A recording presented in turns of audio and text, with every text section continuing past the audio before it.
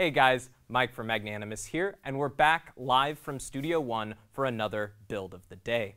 Today's is a really fun one that I've been looking forward to all week. As you can see, I had that backwards. There we go. As you can see behind me, we've got some RGB lights, and so today we're talking about RGB lighting and all the different tools and pieces we have to make your job and lighting scenario as easy and simple as possible while letting you be as creative as you can.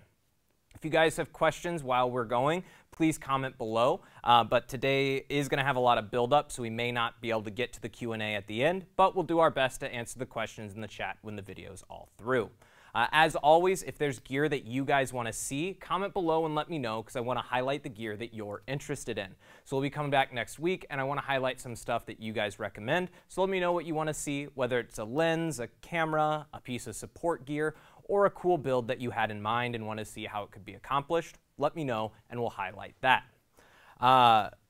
Today we have a lot of different lighting options to look at. We'll be looking at the ARRI Sky Panel. We'll be looking at the Astera Titan tubes, the Quasar Science 2-foot and 4-foot RGB tubes, and our brand new Light Matte Spectrum 2 panels. So let's go ahead and start with the ARRI Sky Panel, and we'll work our way through.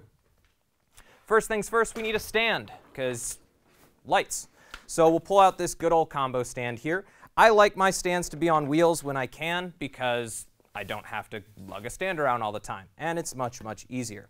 The ARRI Sky Panel, we carry both the S60 and the S120. Both of them will require a junior mount of some kind, so I have a low boy combo here, and I'll go ahead and grab our ARRI Sky Panel from off frame. For those of you who haven't seen it before, this is the S60. It's about 2 by 3 in size, but it gives you a good amount of output. I'm just going to flip them around so that my junior pin is on bottom, and I'm going to pop him down in our stand, and I'll lock him down to secure.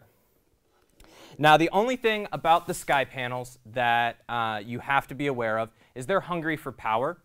For full output, it requires 48 volts input, and so it's hard to power this off of batteries or anything. So to power it, you do get a pretty beefy ballast, which is this guy here.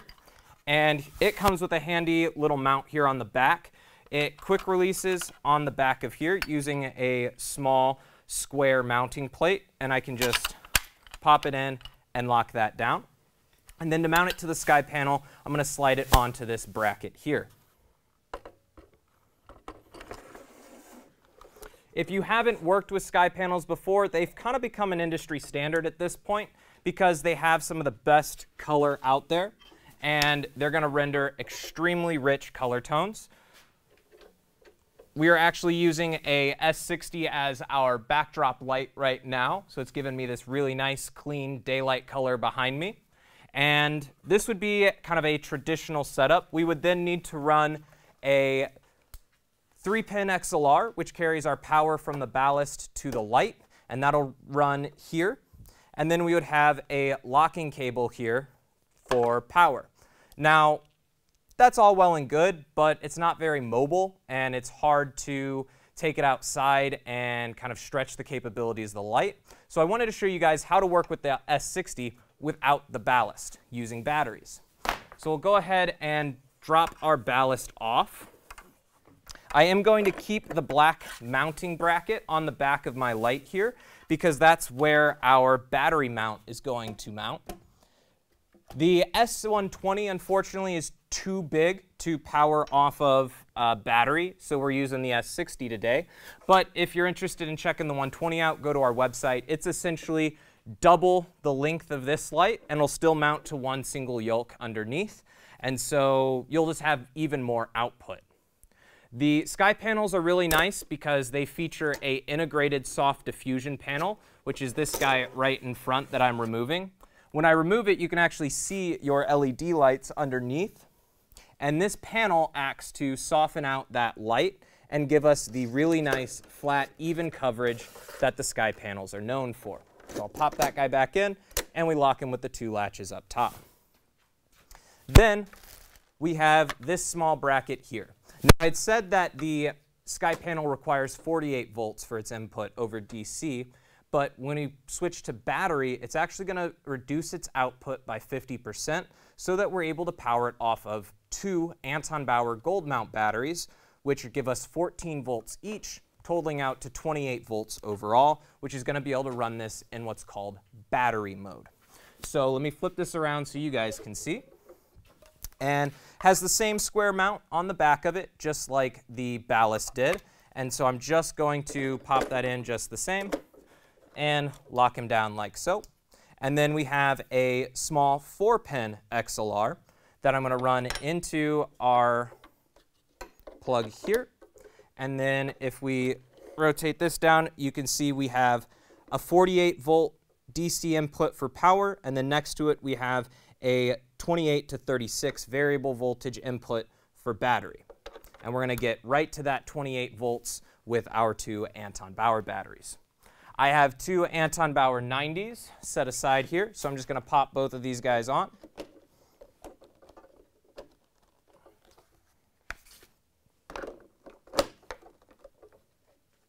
Make sure he's seated all the way, and then we can just flip our switch in the center to power on our light.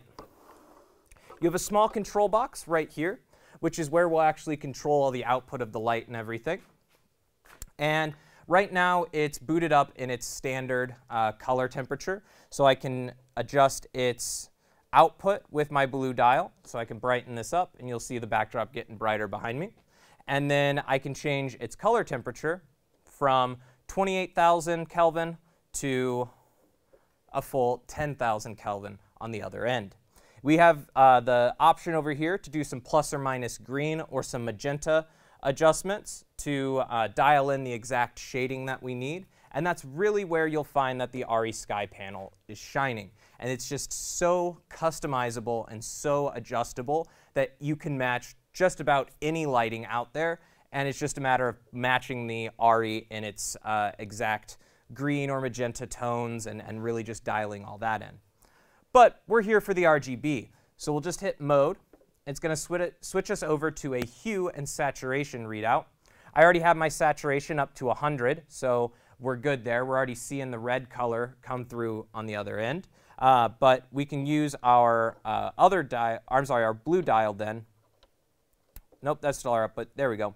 To do our hue adjustment. It's going to give you hue on a 360 degree scale, 360 being my max, and then I could go all the way down to a 0 degrees on the other end. I'm going to turn this so you can see it on our good old stand-in Aristotle there. And you'll notice that our light is fairly harsh. Now we are at full output, but say we wanted to soften this out and we didn't want him to be so overexposed and we don't want to see harsh shadows or anything like that. We want it to be much softer.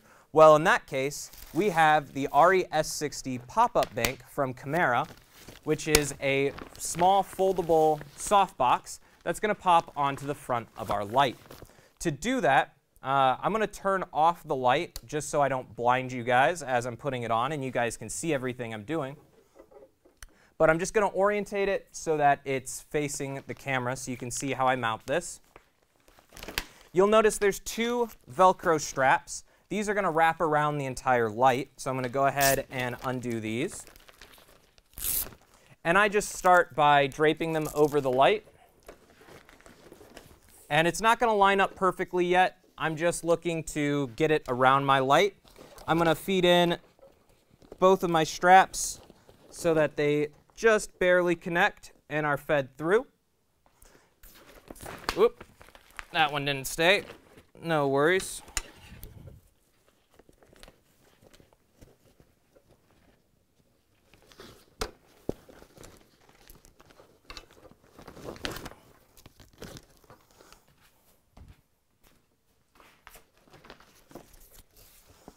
There we go. Once we get it just kind of rough around here, we'll actually feed in the corners of the softbox so that it actually stays in place. And I'll show you guys in the back, your loop that we're attaching here is just this guy right down here, and it's just a matter of feeding your strap through and Velcroing it down like so. So then back in front, we're just going to take the corners of our soft box and connect them in. Inside there's a strap that is going to fit around the corner to prevent the softbox from going too far into the light.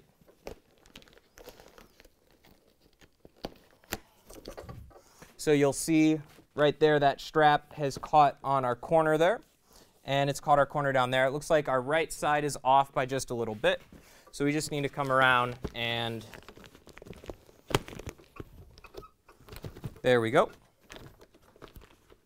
Once that's in, we're just going to turn our light back around and cinch in our Velcro straps to lock it in place.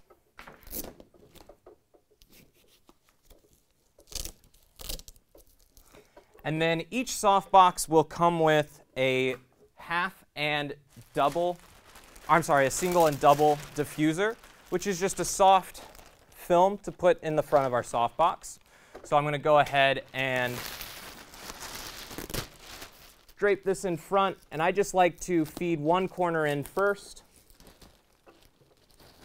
and then I can turn it and fully secure each side of our softbox.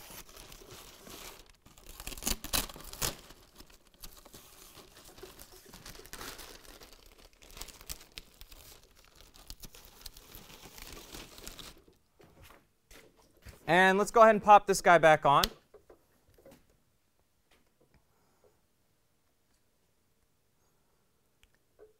And there we go. I can dim this down a little bit, but you'll already start to see that we are much softer, and on our shadows here, we're not getting as much of a hard shadow, and it's more softer in its roll-off, and that's because of the diffuser here. This is the lightest diffuser. We could increase the diffusion to soften out even more. We could even throw an additional diffuser in front of it, like an 8x8, a 4x4 silk, or something like that, to knock it down even more. But this is just a really quick, easy way to control the light a little bit, have it be a much softer throw. And it's with our battery adapter, so we stay fully mobile with this. I can move it around wherever I need, and it's still going to give me that full output that I'm looking for, at least in terms of the battery. You can still adjust modes to keep adjusting through settings. We have preset gel settings, so you can match other gels and things like that, or you can dial in specific looks. Preset effects and things like that make it extremely useful for a variety of shoots, and it's going to be the highest output RGB light that we carry. So a great one to check out. Let's go ahead and move on to one of our tube lights. We're going to talk about the Astera Titan tubes. I actually have one right here. I preemptively rigged from our grid, hanging right here. I could pop him on. And one of the great things that you'll find with Pixel tubes is that they're very, very flexible. I don't have to plug this into the wall. It's fully battery powered.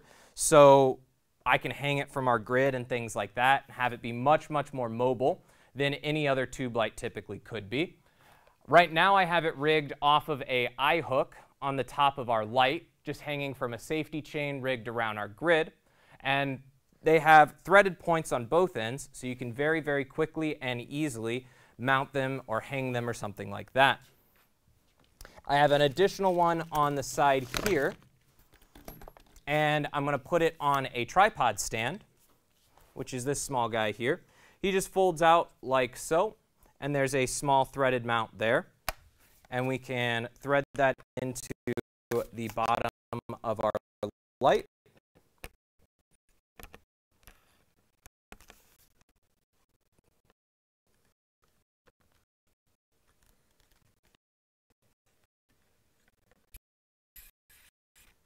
And countersink our washer to tighten down. And then we can set it wherever we need to. This will be great for event lighting, things like that, or anytime you want to be able to handhold the light to do a particular effect or Hollywood a camera and be able to quickly and easily set it down. The really nice thing about the Astera, they come with a Bluetooth box. This is a that has an internal battery, plenty of battery life, so you're not dying in the middle of a shoot or anything. And this DMX of the tube lights so that your phone can control it. And Astera has called the Astera app. I can turn this on and a belt or a pocket, and then all I'm going to do down my power button on the to pair, and it's going to enter what's called blue mode, where it's going to start flashing blue, and that's it going into its ready to connect mode. And I'm going to do that with my floor light as well, and then I'm going to connect my Astera app to the Astera box.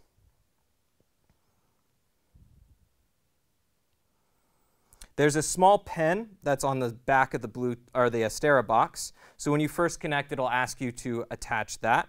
And then you'll just need to go to connect new lights. And it'll ask you before pairing to turn them to blue mode. We've already done this, and we'll hit OK. And it's essentially scanning for any lights that are running blue mode. Our Asteras come in a kit of 4, so you can connect all 4 tubes simultaneously to the app, and it's going to go ahead and turn solid as soon as it's connected. So we're just waiting for our floor mount to connect for us. There we go, and we're done. And the really cool thing with the Astera app is that it reads left to right like a book. So as you go, you start on the left to connect everything. Once everything's connected, I can move over one tab, and this is where I can choose which lights I'm controlling. Currently, I'm set to all lights, but I could create an individual set for 2 of the lights that I wanted to pair, or if I wanted each light to be individual, I could create one for each of them. And I can choose multiple of these simultaneously so that I could control them all. And once I've selected the lights that I want to control, I move over and you have all of your effects pre-built. I'm going to switch to wetting, and you'll notice that both of my lights automatically switch. The cool thing with wetting is that it has a running light that'll go up and down. And we can switch between a lot. We have fire effects and presets, but if we wanted to create our own, we can just hit add and choose from either a preset static and things like that. Or we can just go ahead and move over and start editing the preset effect right away. I can add additional colors. I can add additional streaks and different movement through it. Because it is a full pixel tube, I can actually create my own effects and my own movements. It allows you to rename each light, so I constantly get them back from other renters where they'll have renamed one that's like above kitchen sink, below window left, and things like that to really set where they want them in their frame. If you don't want to hang it or put it on a stand, you can even just mount it to a standard C-stand or something like that.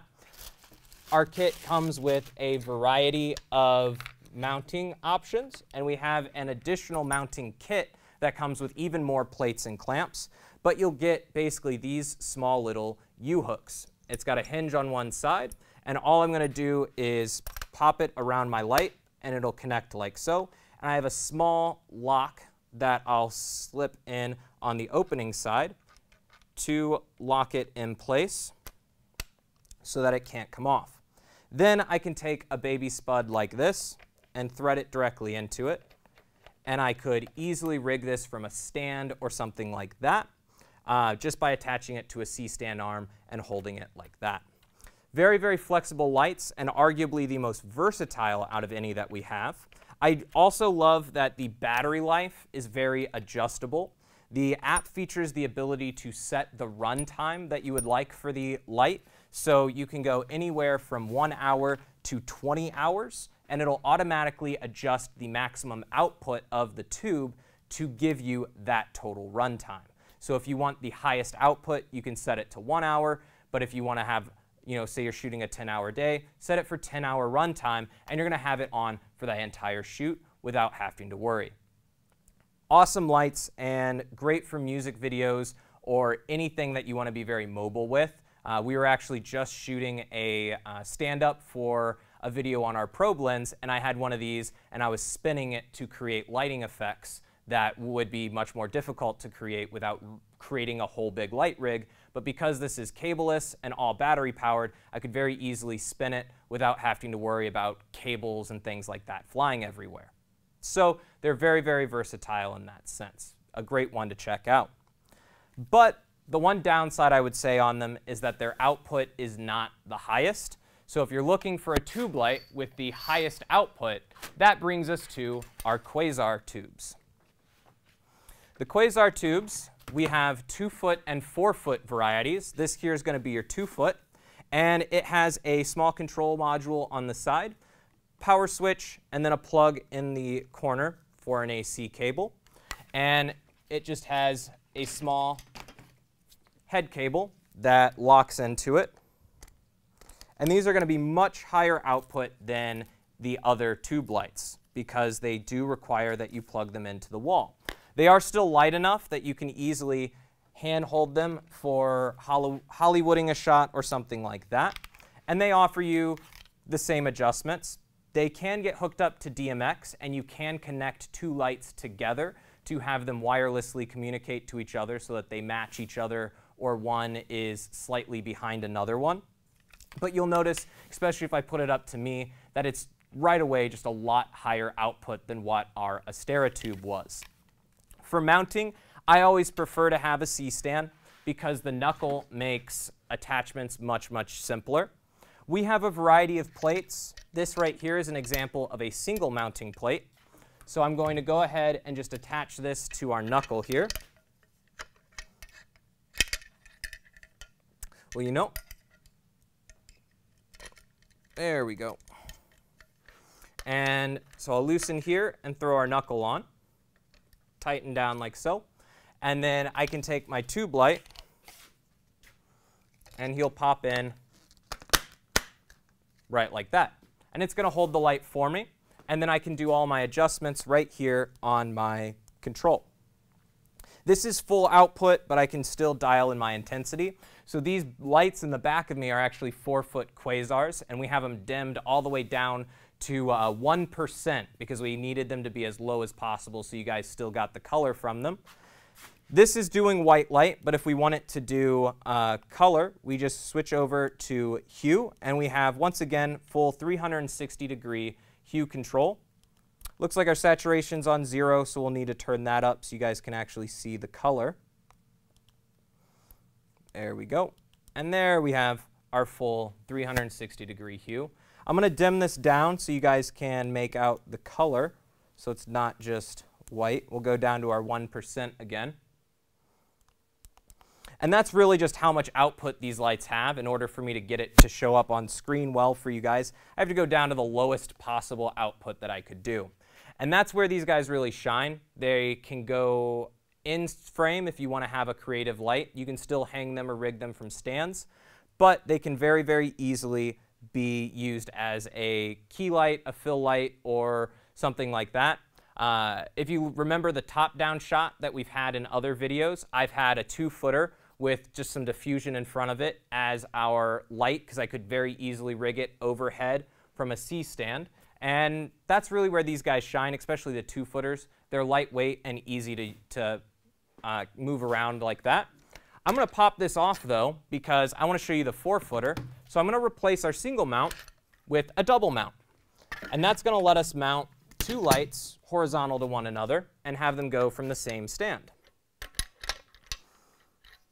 I'm going to flip my pin around. You can run it in a multitude of directions, but for the knuckle setup that I have here, I prefer to have my pin go out the bottom, which is just as simple as loosening this thumb screw right here and flipping the pin around. It's got 2 studs in it that line up with the holes on the plate to lock it into a given position so that I can line that up, tighten it down, and now it is secured in a different orientation for me so that I can run it down like so.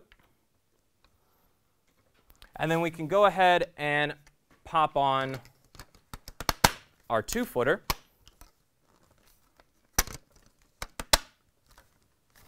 And then we'll take our 4-footer and run him right underneath. And that's just going to give us more output than the 2-footer will on its own. Can power off the same outlet. I'm actually going to flip him around because my plug's on the other side.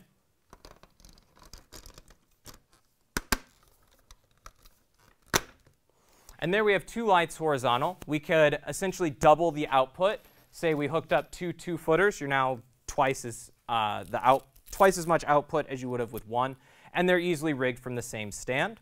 And this is really going to just add in more variety to how you can use these lights, because if you had to have 2 stands, it gets a little clustered. We did a Instagram TV about our RGB tubes the other day, and you can look in the frame and see the number of stands we had. Every single light had its own stand, and because of that, it just was very clustered behind me. So with this, you can mount lights together and just have an easier time doing that setup. Quasars are super useful. I would say they're less versatile than the Asteras because they don't have the app control, so you can't dial in custom settings like you can the Asteras. But for people who are looking for the tube light aesthetic and want more output, there's really no one else that can give you the output that the Quasars are going to have. Let's go ahead and look at the new lights that I was talking about.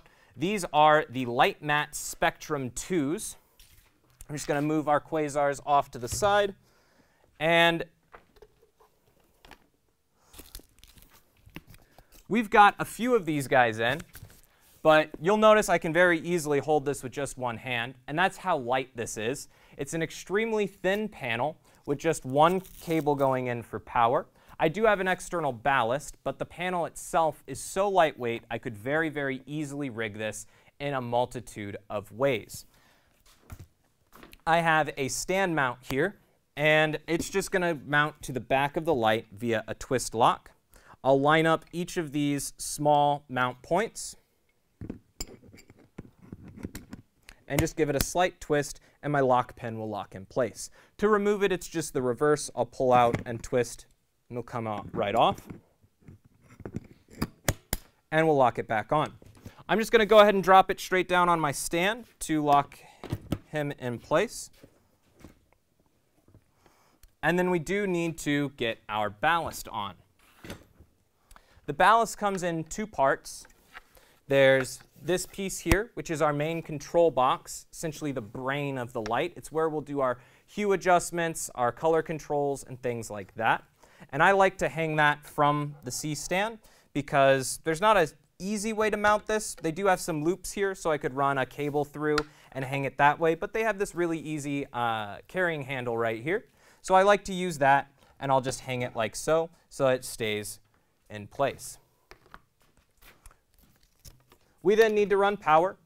We have a XLR cable here. It's very long, so if you wanted to set the control box away from the light, you could. For our purposes today, I'm going to leave them together. But this will just connect in the top here. It looks like an XLR cable, but it isn't. It is a special type of connector specific to these lights. So just be aware you won't be able to use this with another light like that. But then we'll run this into the 48-volt output on the light, or on the ballast, I mean. And then there is a AC adapter portion to it that runs from our control ballast into the wall for power. It has the same twist lock on the back here and some Velcro straps to hold it in place. And I'm just going to twist lock that on the exact same that we had done for the mount on the back of the light. Lock them in place. The release is below, right down here. There's just a small button that you'll press, and it twists so that you can remove it for packing up to keep things smaller and lighter. And then it just has a cable here that's going to run into a threaded locking connector on the top. So we'll run that in and tighten him down to secure.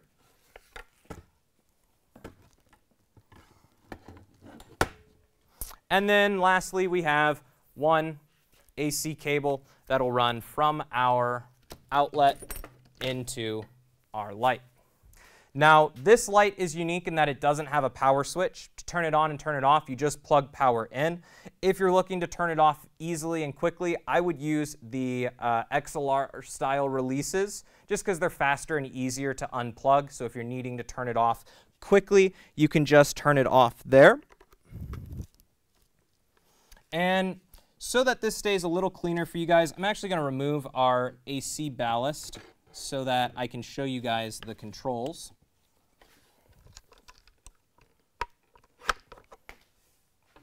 And I'll set him down, because our controls are going to be here on the back. You'll notice that our display is already turned on, and there's a switch down here and 2 thumb knobs that we use to control it, and we can use the readout here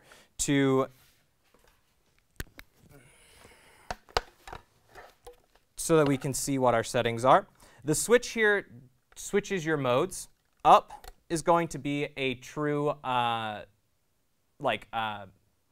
non-RGB white light, so you can use tungsten or daylight balanced based on your needs. But we're here for RGB, so we're going to switch it down, and we can control the Kelvin temperature, the intensity, and we can switch it over to a hue control as well. One of the things I like about this is that the knobs offer very quick adjustments. So let me first get our saturation up so we can see our color. And you'll notice that I can turn and do a very fine adjustment, but if I push my knob in and turn, it does a very fast adjustment. So I can quickly audition various colors and adjust between them, and I can do that all from this ballast here. I can then switch back and still adjust my white light if I need to change how the color's tone is a little bit or better match a particular white balance or something like that. And then I've been pleasantly impressed by the output of these lights. For something so small, it still packs a punch, which is very, very nice for how portable and lightweight it is. It's also adjustable as well. We can rig it out with a soft box, very much like we did our sky panel. For that, we're going to take an attachment here, which is called the poly skirt, and it's just a fold-out kind of barn door. It doesn't give you the adjustments that a barn door does, but it's going to have 2 sides of Velcro. One's going to connect to the light, so I can run it here and just press it against the mat to secure it in place. It's got a tension string that runs around it to keep it from folding out too far or anything like that. So I found it's actually very quick and simple to set up. And then we have a small grid here that I'm going to run in front to soften out our light's output a little bit. And very similar to the sky panel, we're just going to drape it over and Velcro it down on the sides. I like to get one corner stuck first, and then I'll adjust all my other corners around that. I found that's just easier. You're not fighting Velcro the whole time. And that's just going to give us a nice, softer light output. Like I said, it's really going to help you on your shadow roll-off. You're not going to get as hard shadows. And yeah, I've been pleasantly impressed with the light matte spectrums. We've only had them for, what, a day or so now, so we're definitely going to be playing with them a lot more. We'll have some more content coming out for them in the future, so definitely stay tuned. We have this smaller guy as well as a larger version of it for more output and a larger throw, so definitely check that out if you guys are interested. RGB lighting is very unique in that it offers you more color control than traditional white light. Not only can you dial in colors, but you can match lower CRI rated lights. So if we wanted to match the sky panel with a Kino or something like that, we can dial in color very easily that way. You can also pre-match gels, which is huge. If you want to throw on a full CTB or something like that, you can do that within the settings of a lot of these lights to emulate what that gel would look like, offering more versatility than other lights typically can. And all the options that we showed today have been huge for our inventory. The light mats are just a newer addition that I'm very excited to get out for you guys. So if you're interested in checking any of these lights out, definitely visit magrents.com. We have everything listed on there. And then we're streaming live from Studio One, as always. So if you guys are interested in streaming, we've got all the gear that you need to accommodate that. Not only can we hook you up with gear, but our partner over at perfectcircle.pro can hook you up with gear and an operator to take the strain of setting up a stream off of your back so you can focus on the creative side of it. So if you're interested in getting started streaming and have been intimidated by the gear, check out our partners over at perfectcircle.pro and we can give you a hand with that. As always, guys, this has been Mike coming live from Studio One for a build of the day. I'll be back next Monday streaming live at 5, so I'll see you guys then. And if there's any gear you want to see, just comment below and we'll try and highlight that within the coming weeks. Thanks, guys. Take care.